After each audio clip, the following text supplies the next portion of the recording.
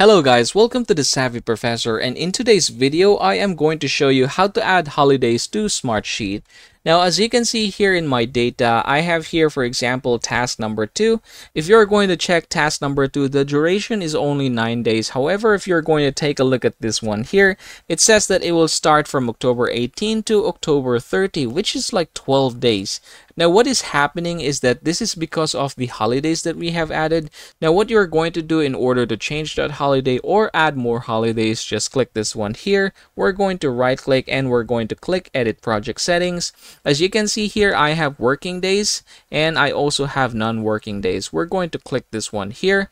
So by default, Saturday and Sunday is not working day. Now to add more holidays, what you're going to do is just click this one here.